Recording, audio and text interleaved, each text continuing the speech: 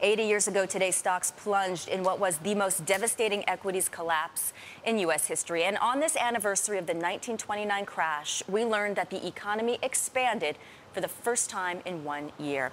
James Galbraith, the professor at the University of Texas, joins us to discuss today's GDP report. Professor Galbraith is also the author of The Predator State, which is about the failure of the free market and the government's effort to regulate it. Mr. Galbraith, Professor Galbraith, many thanks. Thank you for joining us.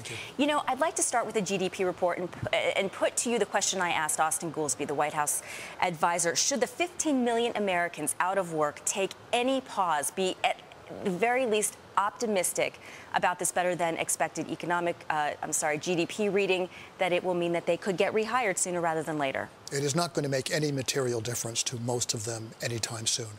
You will need to have 6 strong months of growth, 2 full quarters, I think, before you begin to see employers looking to take people off of unemployment. And the problem is, although we're certainly getting a bounce right now, partly from inventories and partly from cash for clunkers, it's not clear that 6 months from now we will still be moving upward strongly. Among the research today, the economist Chris Rupke pointed out that business capital spending stopped declining, a less bad indicator perhaps. So if companies are starting to add equipment again, could that mean that they would add workers as well?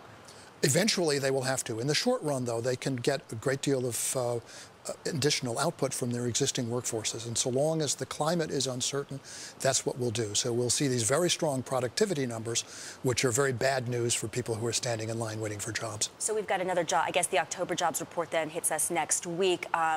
The prediction is 10% unemployment before the end of the year. So the results of today's GDP finding won't cross over. That won't be evident in the jobs report for October that we'll see next week. I think that's right. And I think what you'll see is that 10% number will linger, because even when there is some progress on job creation, people will start moving back into the labor force who've dropped out of it.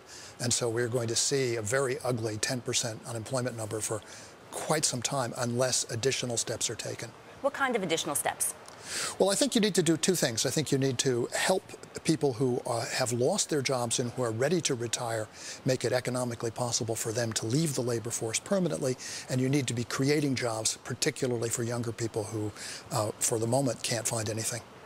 Breaking down today's GDP report further, we also learned perhaps a surprise was that housing construction added 0.5% to GDP as opposed to subtracting from it, which had been the case right for the last 3 years. So can this trend continue, especially now that the tax credit has been expended, the first-time homebuyers tax credit? Well, I think we're seeing the effect of that first-time homebuyers tax credit, and so therefore that would be nice if it continued. That said, housing construction levels are still very low, even with this bounce. So I think the basic problem in housing is that there's still very large oversupply, still a major foreclosure problem.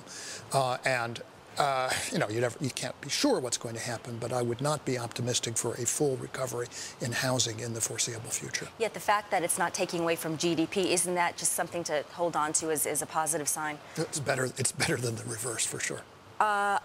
Again, another part of the report today. Economists have been characterizing the recoveries as not being consumer-driven. Yet, even if you take out the cash for clunkers, as well as the cash for clunkers stimulus and some of the other, you still had a 1% increase in consumer spending. So, as usual, are we writing off the American spender too soon in a recovery, which was kind of the case back in 2001? Well, it's clear that incomes fell much less than employment and production did, and that's what drove the inventory cycle, and that's helping to sustain consumption now.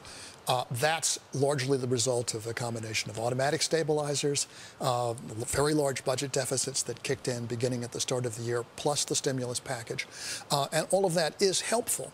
The problem is to sustain this kind of consumption-driven growth over the long term, people have to be able to borrow, as they did in the last boom, against something, and home equity has been the thing. Until you have some resolution of the home equity slump, of the collapse of house values, it's very hard for me to see how the housing sector comes back in a strong and sustainable way. And that's where I think the problem here is, yes, we are going to see a short-term bounce. That's clearly been baked in the cake for months, and people have been predicting it. But it would not be right to infer from that we're on the track to a sustained expansion. And particularly as the stimulus package runs out, some of the things that have been giving us the growth in this last quarter may start fading from the picture. And there's an interesting dichotomy unfolding in that large business, large financial firms in particular, are having an easier time with credit as opposed to the small business. In fact, the president just said today that the key to job growth is small business and improvements there. The key to economic recovery is a strategy that works on the broad population, that includes small business, that includes job creation, and it includes dealing with housing. Once you deal with those issues, the financial problems will tend to resolve themselves. If you fail to deal with those issues, the financial problems are just going to remain there, and they're going to continue to drag out the system. Is Washington on the right track with some of this regulatory reform? I think some of the regulatory reform is going to be helpful. I think it should be much stronger. I think we do need a revival of Glass-Steagall, separating commercial from investment banking. I don't think the Federal Reserve is the right agency to take the lead on systemic risk regulation. I don't think that has the institutional priority of that agency.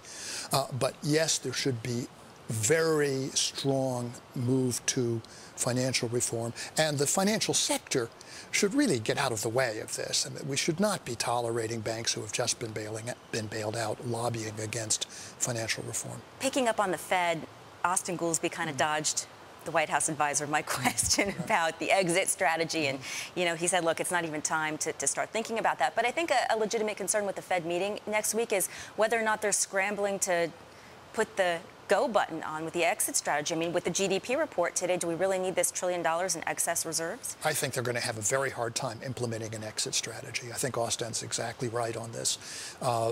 We are really going to be stuck with this until, as I said, the underlying structural problems have been resolved. We're not, I think, close to that.